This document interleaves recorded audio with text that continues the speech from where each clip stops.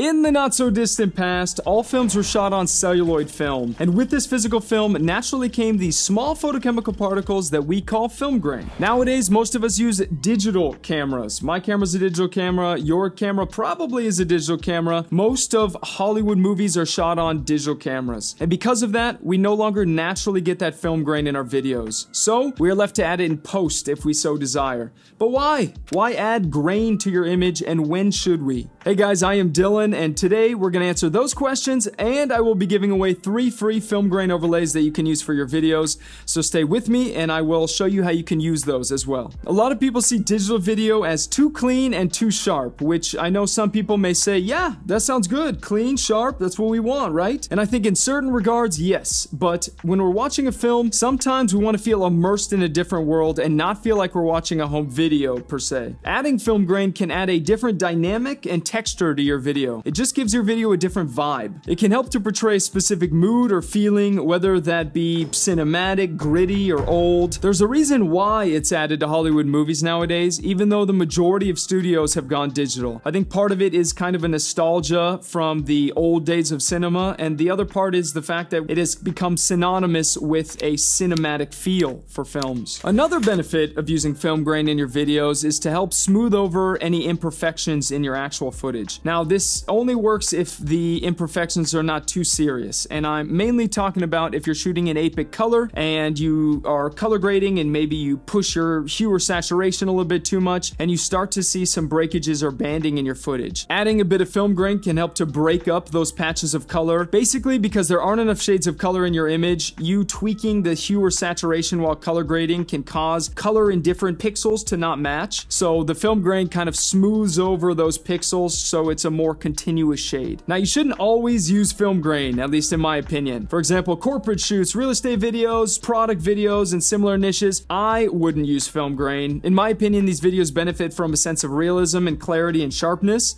and adding film grain kind of takes away from that, in my opinion. But if you're shooting, say, a short film, a feature film, a music video, anything that you want to really look cinematic and have a dreamier feel, for lack of a better term, I would maybe try putting some film grain over top and see how it adds to your image. The 3 film grain overlays that I mentioned are in the description below, so after you download them, here's a quick guide on how to use them. So after you have the film grain downloaded, all you're going to do is drag it onto whatever editing software you're using. So I'm using Final Cut here, and because they are MOV files and they're just overlays, what you'll do is you will copy them and paste them one after the other. Let me back up in the timeline. And then all you're going to do is, I think in Adobe Premiere, it's called nesting. Here, it's called making a compound clip in Final Cut. I'll just call it film grain. And then when you're over your footage, you will go to wherever your blend mode is, change it to overlay, and from here you can adjust the opacity to change the intensity of the grain. I'm going to go about maybe 54% here. And that is it, guys. If this video taught you something or helped you out in any way, help me out by pressing the thumbs up button. And if you have not subscribed yet and you're passionate about filmmaking and creating, make sure to check out my channel after this and press that red button that everyone is talking about. I will see you guys next week. Have a great day.